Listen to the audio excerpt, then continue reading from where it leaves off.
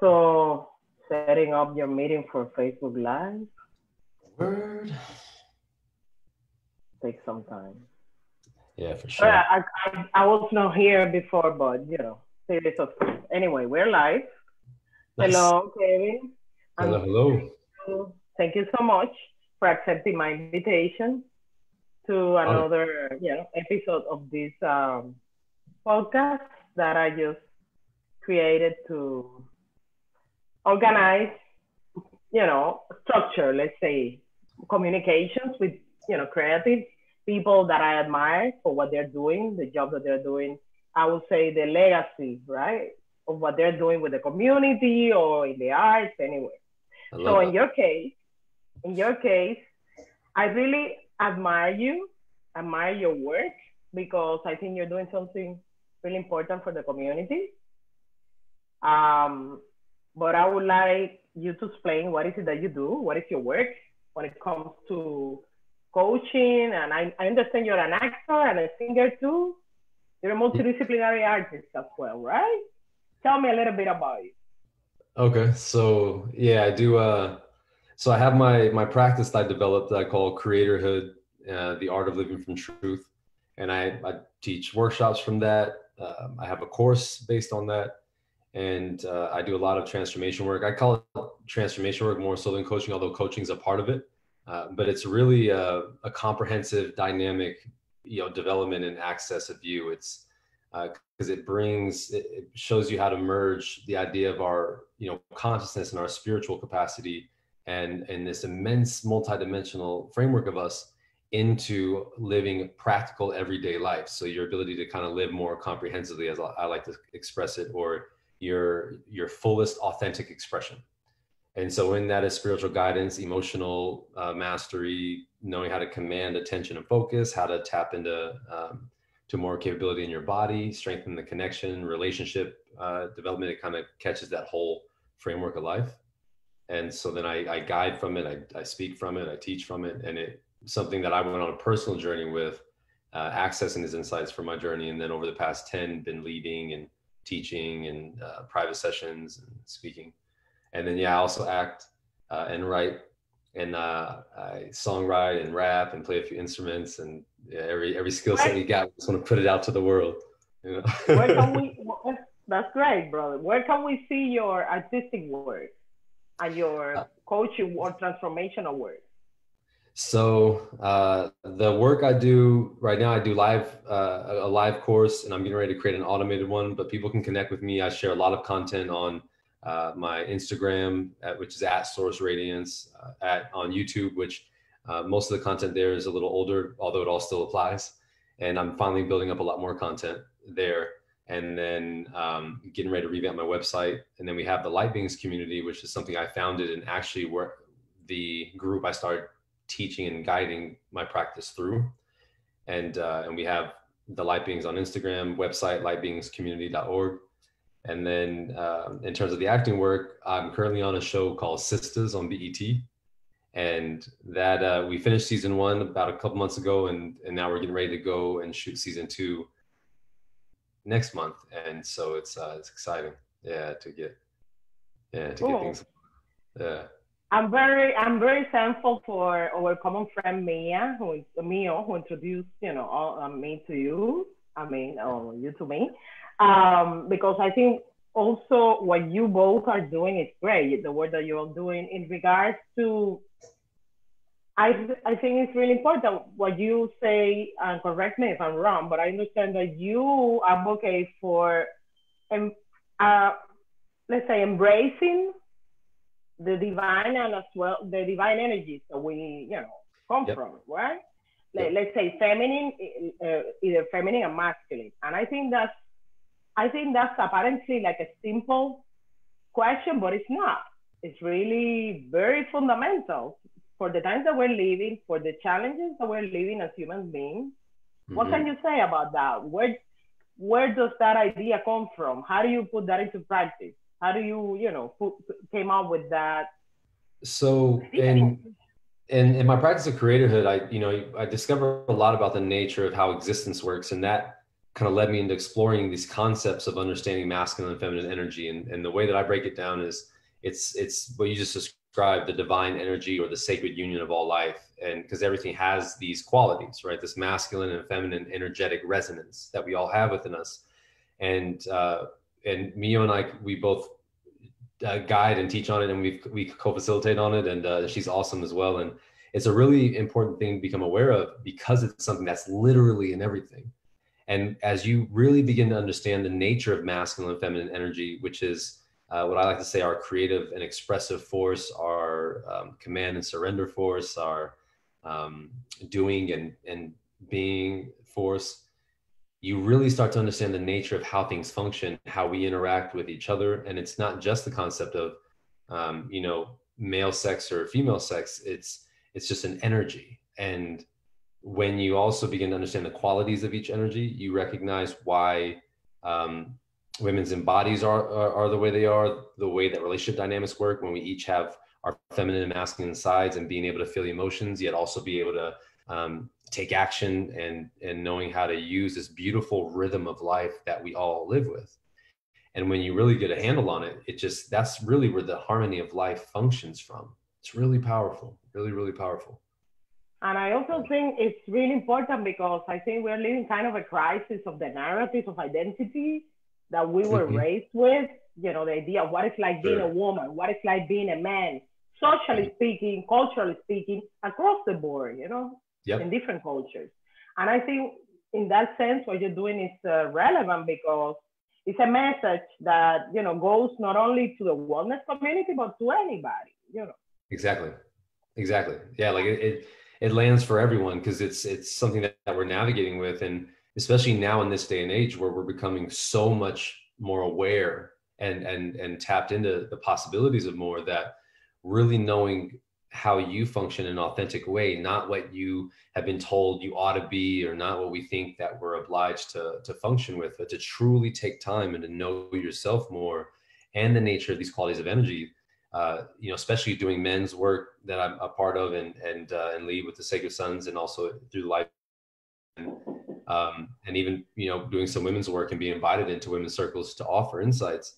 You see the important dynamic of really exploring what it means to be you, and how valuable knowing the masculine and feminine aspects of you as an individual, and then how you play that out in a way that's way more healthy and aligned, where us being taught early on as boys that feeling your emotions was wrong or a weakness or whatever. And now we're recognizing, not only is it not a weakness, it's vital to our health, our well-being, and our mind to feel our emotions. And that brings in a whole new conversation about what it means to be a man or a woman, and or any gender, because the energy's beyond that, but just understanding it functions. Because even in same-sex relationships, you still end up flowing with the different energies back and forth. And this is a really intrinsic sacredness of life in everything, and it's vital. And it's so relevant now, because people are in a really interesting space with self-discovery, and to really know that's things that people play out that are qualities resonant of the energy itself. And once you have a greater awareness of that, how you can actually function and know more of yourself in a more fluid way, and knowing when there's times to be in your feminine, times to be in your masculine, and how to do the interchange of that without judgment. How do you prepare for the work that you do? How do I prepare in terms of, like, how do I get here, or how do I prepare, like, before I drop it on? How do you learn what you know? How do you, in order to be prepared to coach other people, to help other people with for sure. Well, my journey, I started young. When I was young, I tapped into just these interesting insights that no one was really talking about at the time, in the 80s when I was growing up. And it's just interesting things I was tapping into. I didn't think much of it. And as I got a little older in my teens, and at 17 or 16, I was reading a few books. Like I read Conversation with God at 16, and I was like, this is cool. It's got like a lot of things thinking, similar. And then I read Seth Speaks at 17. And that was the first time I'd ever seen anything that full, comprehensive, described things I was tapping into, seeing, exploring. And that was kind of my first introduction of diving into whatever I was accessing. And as I continued to tap more into this and explore, more insights kept coming. And I just noticed my perspective started shifting, and I started kind of testing these insights to see how they landed. And they just kept changing everything that I knew in my life. And the response that people were having, what are you doing? Because things were changing. I was functioning differently. And it was just an interesting space. And I was like, I don't know, just tapping into stuff. And I just started sharing with people the way I started seeing things in my perspective, and it started picking up. And but I went on this interesting journey between all these insights I was accessing that just felt like undeniable truth, and then this idea of who I thought I was and was supposed to be. And I kind of went through that conflict for a little bit. And then as it really started coming online, and 24, 25, 26, I started sharing a little bit more, and then I kind of started becoming a guide and counselor for people, just offering insights. They would tell me things, and I always love, really studying people and human behavior, and seeing patterns and the way the world functioned. That always intrigued me. So I just kept tapping into that within all these insights that were coming through. And then I had a range of things in life, between playing sports most of my life and being an artist, musically, and then getting into acting.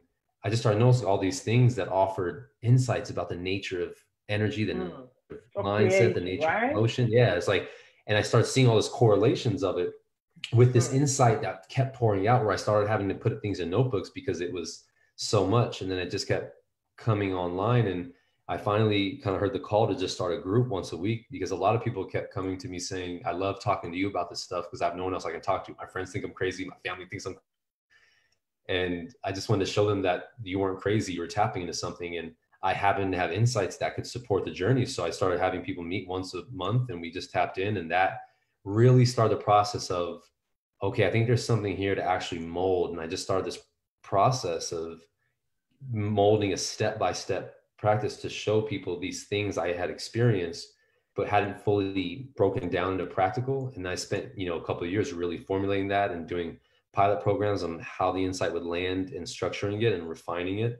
And then I just kind of catapulted into this space of speaking at engagements and teaching workshops. And I just kind of started to mold that as I went. But the insights and the ability to kind of intuitively feel into, and also notice the patterns of behavior, kind of just start taking off. And then through word of mouth, people started mentioning me, and that's how I started getting clients. And it was like an organic thing. I didn't see this coming. I didn't see this happening like this. And it just kind of took over. Yeah, it just literally took over. And I was like, okay, we're here now. And I just felt this immense, humbling gratitude and power in this, because I know it did for me, and sharing with others.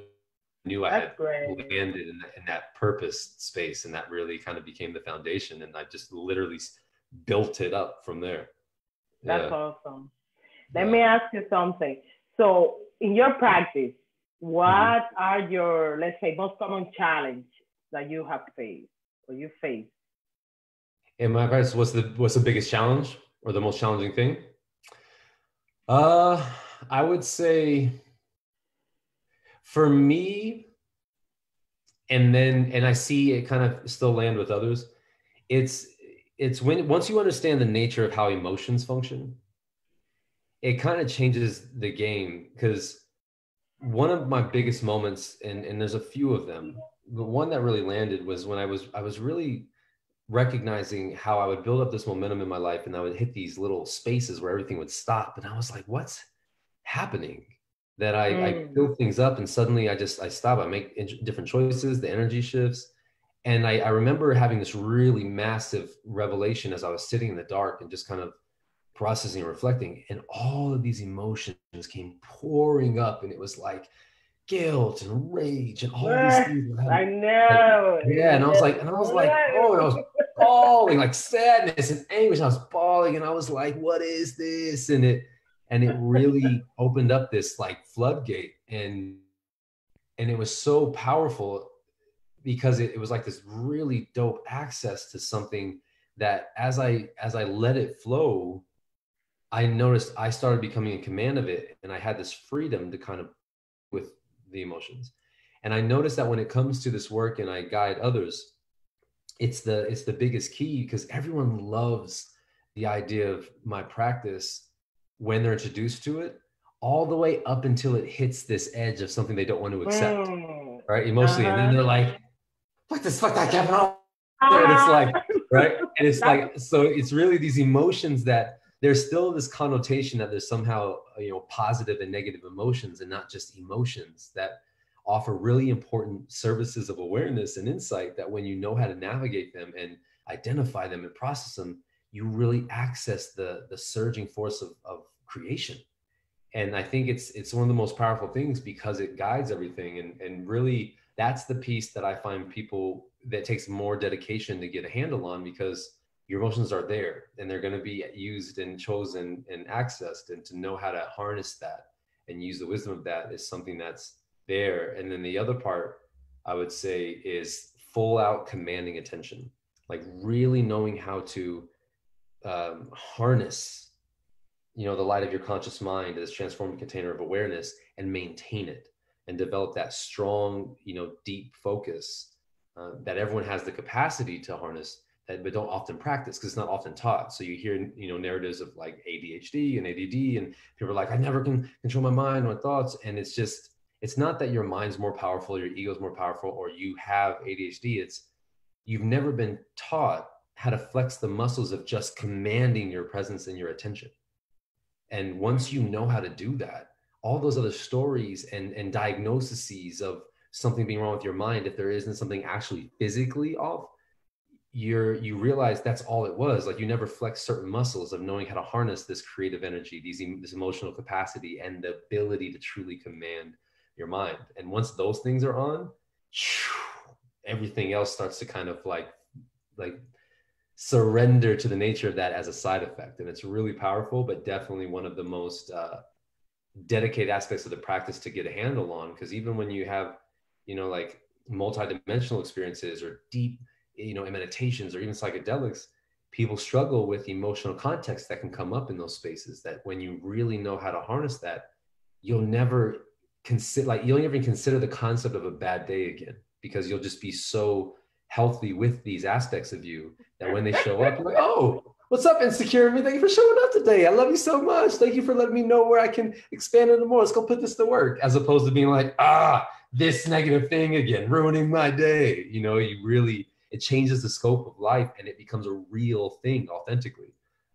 So those would be the probably the most difficult that people usually grasp. But when you do, it's the thing that changes the game for sure. Brother, let me ask you, in your practice, have you find vulnerability being a challenge? Because me, in personal relationships, in everything in life, I find that one of the most difficult things that people don't know how to go about is with vulnerability. And you see that in all kinds of relationships, right? Mm-hmm. It's difficult for some people to be vulnerable because for some people, they think it's a weakness. Mm-hmm. Yeah. And I think there's so much power in being vulnerable. I have learned that from you, me, and many others, right? What can you say about it? Yeah, exactly that. Our vulnerability is the source of our greatest strength, because the way I define vulnerability is our ability to live open, honest, expressive from the heart, right? Living in an open, honest expression of self is vulnerability. And we often believe that when we're vulnerable, it exposes us to possible hurt or attack or pain. And that's only the case when we struggle to accept ourselves fully. And I found that that's kind of the biggest fear with it. Now, with me and the work I've done, I'm grateful that I've now been able to create a space where people understand that with me, I don't have a judgment about things you're doing. I just bring to awareness what's happening so you know what to do. And so they really start to feel the safe space. So people find that it's a little easier to be vulnerable with me because I don't have a bias. I just want to see you thrive. And being able to have clients on all kinds of different ends of, the spectrum of like being abused or abusing or, being raped and all these concepts. It's like I can truly hold accepting space of others to explore themselves, to be able to, step up and change their lives and become something more impactful. And for anyone that's just living their life, it's a struggle, but I find the only reason we're ever afraid to be vulnerable is when there's things that we judge about ourselves that we don't want people to know, that if we took time to face those things and honor them and acknowledge them, you take ownership of them. And therefore you no longer have the fear of being exposed or showing people this. And then the concept of vulnerability now fades from this idea of being in danger to this idea of being in Exactly. full power, you know? And it's because what I find is because we're so used to avoiding our emotions, right? As a society, we don't teach emotional maturity or intelligence like at an early age to kids. We tell them stop crying, suck it up, do it. You know, it's like oh, here Be you a go, man. emotion. Be a man. Yeah, right. Like and so you witness the What effects does of that. that mean? I'm just saying Yeah, that because of the pressure that I think that absolutely. signifies, you know. I Hmm. sometimes, you know, I'm a feminist because I believe in the equality both of women and men, but it doesn't mean that I don't consider, you know, I can see how much pressure men have nowadays in society, right? Hmm. It has to be difficult at best to be a man with all these societal pressures. You know what I mean? Yeah, yeah. I'm There's asking in a way. and I feel yeah, and I feel like it's for it's for everyone in their own space and with the nature of what it meant to be man, especially with the way that things change because there are certain things that are natural to life that we as a populace collectively didn't fully understand. And so we used to like when you see a lot of misaligned aspects of masculine and feminine, we're so used to seeing it that we think that that's actually how it is. So when we see, aggression, we think that, oh, that's males being aggressive, but aggression is a natural thing in life. It's creative, it's energy. But when you suppress aggression or suppress anger, it comes out distorted. It finds these ways out. And that's where violence comes from. And, in cultures of like dominance, like, wanting to impose. And it's all this struggle of emotional energy because once you know how to feel freely, you can utilize this energy in powerful ways. And so then you're no longer afraid to feel things. You're not afraid if people call you out or criticize you because you get to check in with yourself and what's being shown and know what's yours to explore and what's their things to work through, and you get to maintain your space and you know how to relate to people more. Like when you know how to really feel your emotions freely, that's universal. Everyone feels their emotions or has emotions. And those are ways that we can cross culturally, cross genderally, cross sexuality relate to each other. And it's so powerful. But we've been so avoidant and negligent of ourselves in so many ways that we feel like the standard of life is to hide shit. Like don't show people everything. I don't, and we create a culture off of that, and that leads to more resentment and bitterness and distortion because everyone's always looking to avoid things, and they'll make the decisions to do that if they don't feel safe and significant within themselves. And so that's what you Hmm. see what happens when it comes to vulnerability. When if we lived more mentally, physically, emotionally, spiritually healthy, no one would ever be afraid of having honest conversations or telling people how they honestly feel in a more responsible way, or speaking up for themselves, or saying no when it's time to say no, or walking away, or saying yes to things they really feel yes, and not like lowering themselves and hoping they don't hurt somebody else. They'll go, well, this is how I feel, and if something comes up for you, I'm here to talk to you about it. And so that's the kind of thing that brings us to a more healthy place where transparency becomes more of a value and principle rather than like hiding and keeping your guard up because you don't know how to fully take command of yourself yet. And I feel like that's what makes vulnerability so powerful, is to be your open, honest expression of self is to be fully engaged with life and to live life fully. So you discover more about you experience way greater, profound relationships. You have so much more to contribute, and you just live a healthier life that's way more enriched and fulfilling. And that's the power of that's now becoming more apparent in everyone's awareness, where the old way of doing things in relation to our emotions and self embodiment is kind of evolving now, with the movement of greater awareness. Yeah. Thank you. Let me ask you, what about COVID-19? Uh, Mm-hmm. what kind of a challenge is that for you, your practice, the way you look at the world, for us as citizens? How do you see things from now on? For me, nothing changes when it comes to this practice of creator, because it's designed to live from the inside out, and you're always looking at all experiences as your reality creation that are offering you something. So we always, when you're living in conscious creatorhood, we always see life as these opportunities, and the way that things show up is like, okay, cool, this is where we're at with this information. What's coming up for me? Anything? No rep piece, or something's coming up. It's like, cool, let me address that. And then what do I do with this information? And now that we're here, it's like I just adjusted. Clients went from in-person to online, events went from in-person to online, and I got a chance to start working on more of my content and start growing crops. Neighbors and stuff, people started looking out for each other in ways that we could support each other. And on my end, it just, things flourished even more. But my life is designed like that. Like I got to the place where I'm in full command of my life. I don't work for anybody. I work for myself, and I make my own schedule, do my own things. And then everything else, like with the acting world, we were gonna, we had to postpone, the next shoot dates a little bit and move that back. And the entertainment world's kind of figuring out what to do from here in this space. And when it comes to health, for me, it's because, there's so much information going around and conspiracy theorist things, all these things, right? There's so much, and a lot of it's funny because to me, like, the things that governments do, those things aren't secrets. Like the government does all kinds of things, but that doesn't change that you still are in command of your life when you become more self-aware and owning your sovereignty. So you just go, okay, with this, what do I do? And my standards for health are always there. So I'm always constantly keeping an eye on that, but that all starts from the inside out still. And so with COVID, to me, it was an interesting experience to watch the world play some things out and then kind of offer insights and support. And then looking at the landscape of society and what we would do from here, because there's so many things on the table. And then when people start talking about mandatory vaccinations, and it's like, if people actually lived in a more aligned space with themselves, you wouldn't even have to be vaccinated. It's like, and that's, and to explore life from a greater standard. And I always talk about standards. It's like, once you start set greater standards for your life, you're always looking to do the things that support you and contribute to the world the best, to the best of your ability.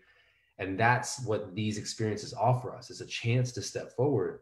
And what I found was really interesting with the experience as a whole is that once the quarantine thing kind of came about, all the escapes and avoidances people would use to not deal with their stuff were gone. And people had to start dealing with this shit. And all of a sudden, like domestic violence and child abuse, these things went up because all these things are happening, and couples are struggling with each other now because they don't have those spaces to get away. And to me, I think it's so important. And it's like, you don't want to see people go through really painful experiences. Yeah. Right. But you also know the importance. We need the reality check. We need the reality check. Exactly. And that's so important. It's like things have to be brought to the surface to be addressed. If you're not aware of them, you don't change them. And so that's part of it. And sometimes change is painful, and facing our shit can feel painful at times, or uncomfortable. And so I feel like it offered a lot of that, and it brought people to a lot of greater space and checking with themselves, like, man, what have I been doing with my life where in this situation, I feel like I'm at the whim of it rather than in more command, that when these things happen, it's like, okay, I know what to do to handle things. And I feel like this also brought a lot of that to people's awareness. Like, I don't want to be working for a job that when something like this happens, all of a sudden, I don't know if I'm going to make it to the next month or not. And because I had a couple of friends who saw that, and they were like, I have some things to change in my life because I don't want to be stuck in this position again. And that was dope too. So it's like one of those reality checks in a lot of ways. I think it's so powerful.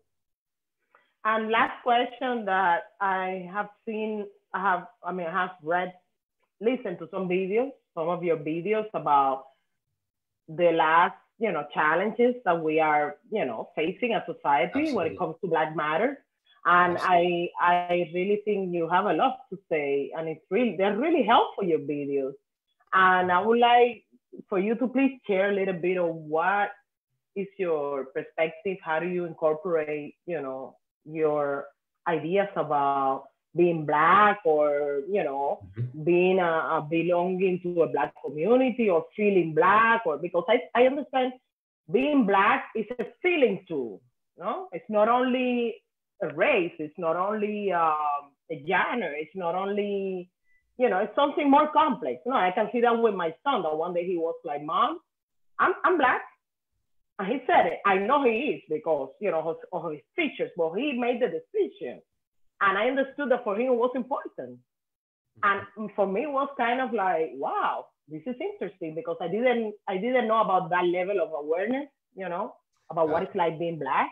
And I embrace it, I understand it, but I think it's important to have these conversations that we're having these days. What do you think? 100%. Yeah, I think this is the coolest thing about what's happening this year is exactly this.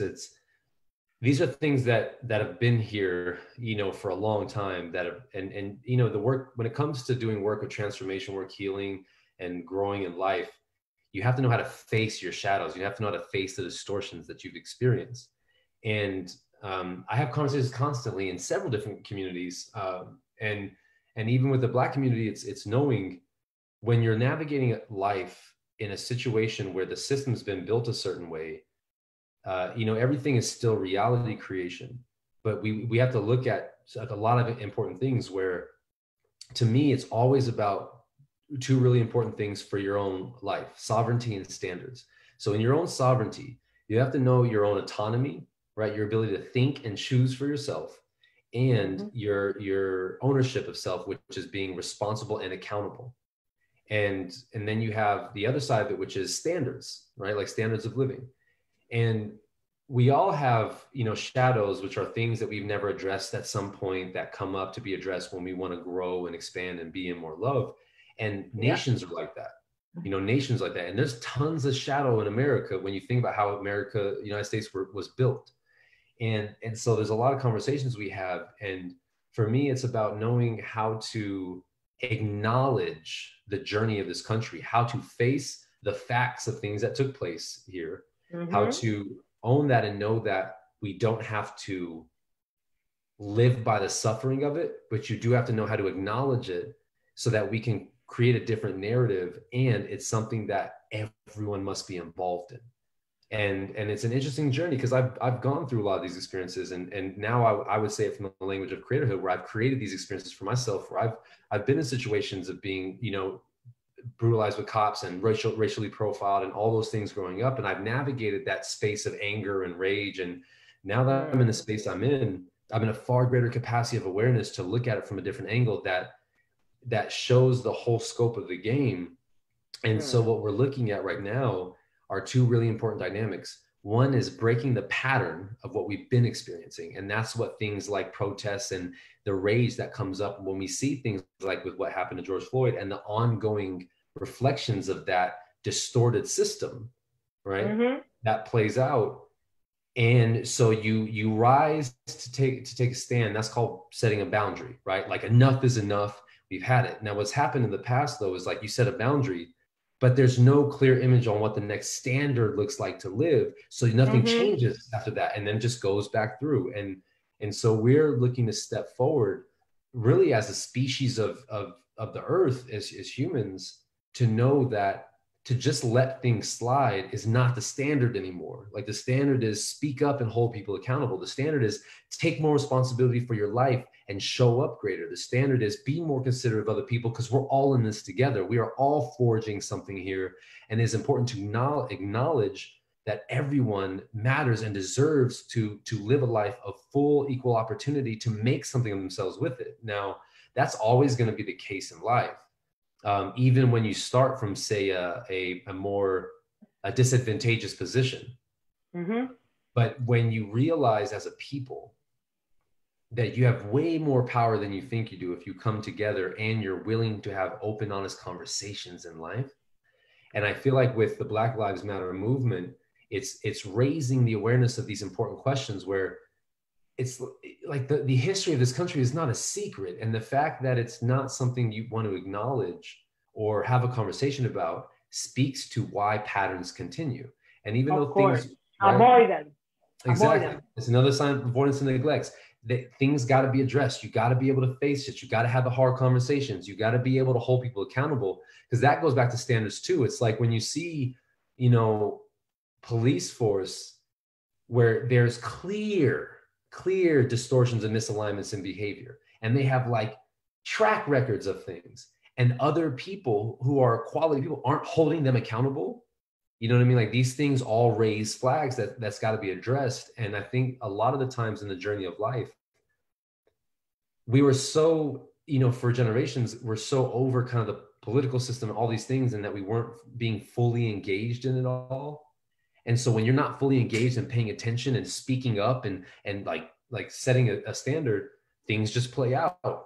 And so like nothing changes in systems that don't get addressed. And now it's finally kind of hit that head that I feel like the whole setup was perfect between the quarantine and everyone now having stuff come up, I and then know. It's this amazing. coming right on, it was like a perfect storm to It's bring. crazy. It's like, Yeah, it's a divine order in place. 100%, 100%.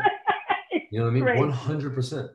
Yeah, and Things so that these were are the important bubbling, narratives. bubbling up, things are now there. We can see the Exactly. wounds. What are we gonna do Exactly. with those wounds? Do you think we need Exactly. to heal them? Can we all help to cure them, to heal them, to get them better? Are we all responsible? Because I Exactly. think, it's not about All of feeling us. guilty or not feeling guilty, or feeling because you're white now, oh my God, I have to be politically correct. And every time that I see a black person, I have to say, oh, mom, sorry. No, I don't Right. think it's the case.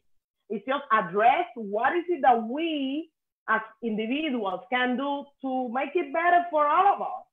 Exactly. How can we treat each other better? How can we Exactly. acknowledge other people, even though they are different?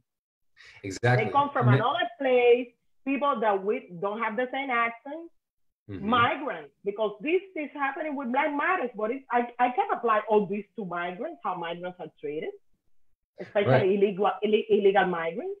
Exactly. And that can be applied to women too, to the female voice, and that can be applied to the 100%. Gay community, the yeah, because the things that created it all, and I always tell people, I constantly hit home on this because it's really important. The issue isn't racism. Racism is a side effect of what the actual issue is. Like racism, you just said racism, classism, sexism, nationalism, anything that's a divisive measure is an actual side effect of the real cause. And the real cause is what's underneath all of the narratives that these things are playing out. Because even when you think about the way the country was built, it's like you have an aspect of humanity that already exists here. Another aspect of humanity that comes over from another place to escape the way they felt oppressed on that side, right? Exactly. But they never addressed the things that they felt inside in relation to feeling oppressed, and they came over here and did the same shit here to somebody else that they did over there. Exactly. And so then you bring over another aspect of the human populace to then work, and you create all these concepts of somehow there are human beings that are better, superior, or less superior than others. That's what I see underneath everything. Some people believe they're destined and they can do whatever they want, but other people, oh, sorry, not your turn. No, this is my turn. This is my life. I'm living now. Right. And we are full capacity human beings. Why not developing all our capacities in this life? That's the one that we know. Exactly. And it's possible. I think it's achievable. Say it again. I think it's achievable. I think it's possible. It absolutely, it's beyond achievable. It's 100%. It will take time, but it's beyond achievable. We can do it, but it's a different approach that's got to be had at this point, where you don't let up. Like you don't let up the stance of the boundary, but you must start establishing a new standard. And I see that's happening now because, I mean, look at the diversity of everyone coming together for this now in a way that hasn't been before.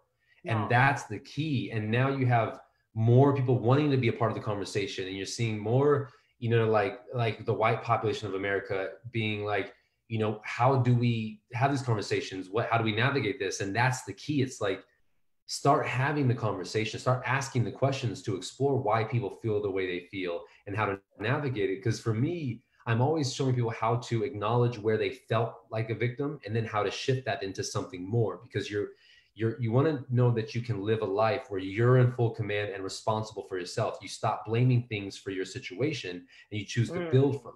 And that's what happens when you have a movement like this, where it's like, you know what? I'm not going to complain about my situation anymore. I'm going to take a stand and be a part of the impact that evolves it.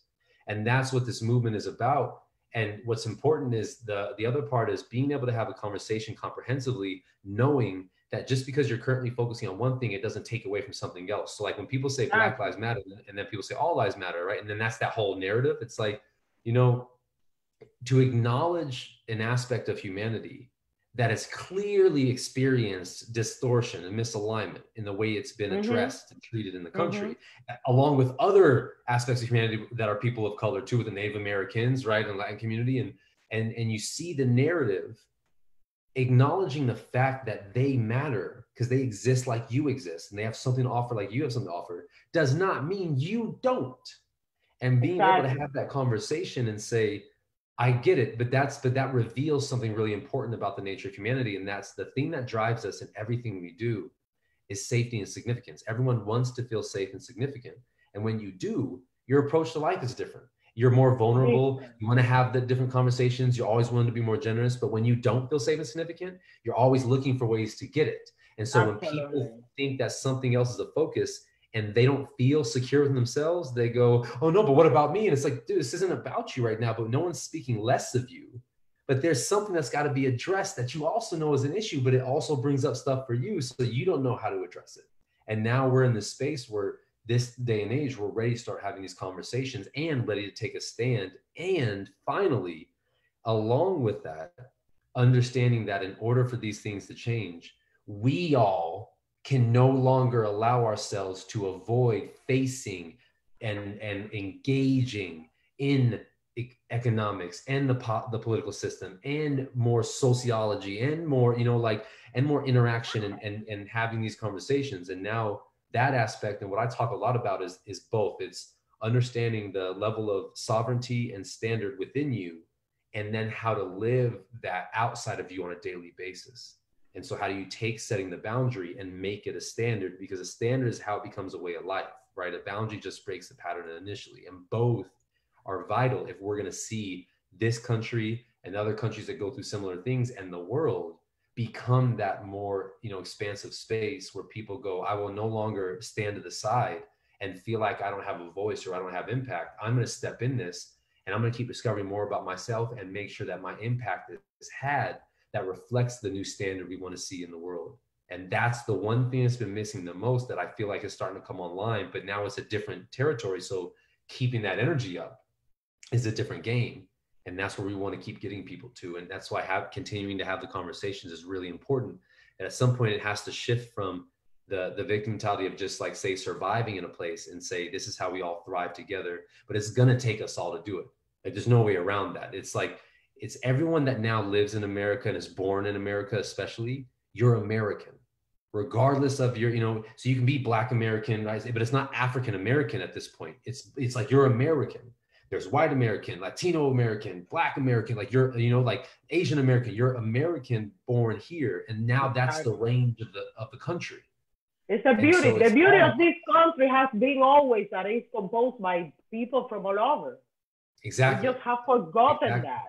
Or we think that we just celebrated diversity, but the unequal diversity. And we have to find ways in which we are more balanced. We all feel people, I think. Exactly.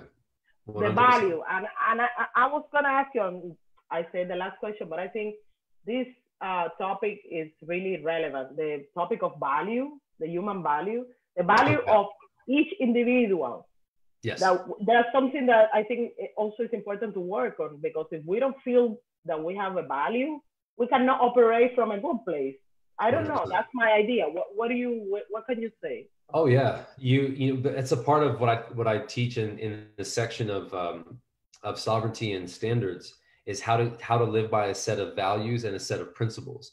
And when you're able to actually be clear on the values you stand for and the principles that govern your life, that's universal.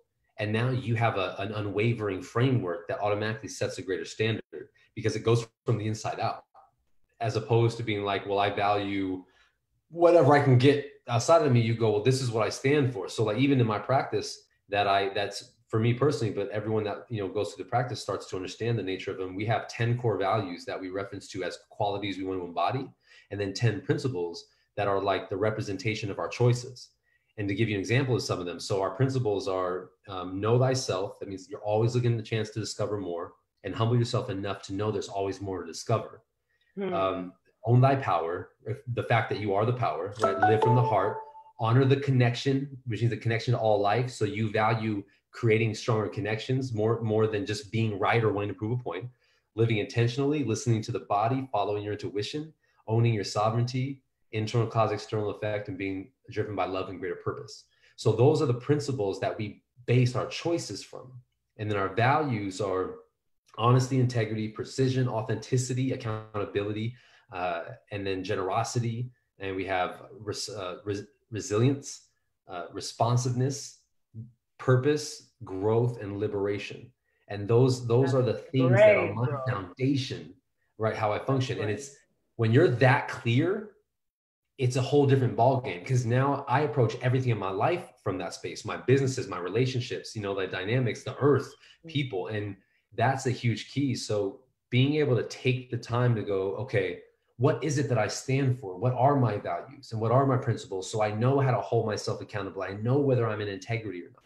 If you don't have those, you have no idea whether you're progressing or like falling down. You have no idea where you're at. You're just going in circles. And when you have that strong of a foundation, then you know how to show up for people in a greater standard. You know how to hold people accountable. You know how to be responsible and how to check yourself or receive the check or criticism when you're out of integrity, because that's also something that will show you like, oh, wait, oh, I'm not living by my values right now, you know, and you get to check in with that. And so to me, it's not negotiable. If we're going to build something greater, and and everyone I've ever known, everyone that I've ever done work with that didn't have them before, that have them now, their life drastically changed when they had that.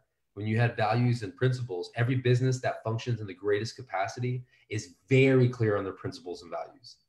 And all the best relationships too. Once I've had couples who are like all over the place and they start molding a set of values and principles, they now have a way to like gauge and explore and support each other and hold each other accountable. It's a different game. And that's a standard that's necessary that we have to build upon from where we're at.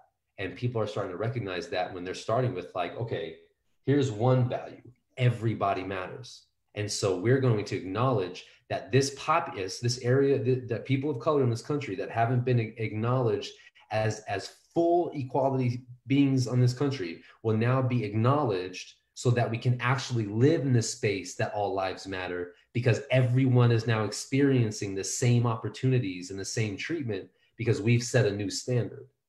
And knowing the values that govern that is huge. And I think that now that so many people now in every diverse nature of America and across the world are willing to have these conversations, and they're all realizing like, oh no, there's no way for me to be silent anymore and to think that's okay. Like, it's like, you know, and now we're online for it. And I feel like that's what's been so amazing about this year is more people are willing to go in than ever before. And that's what it takes, you know? And so thank you so much, brother.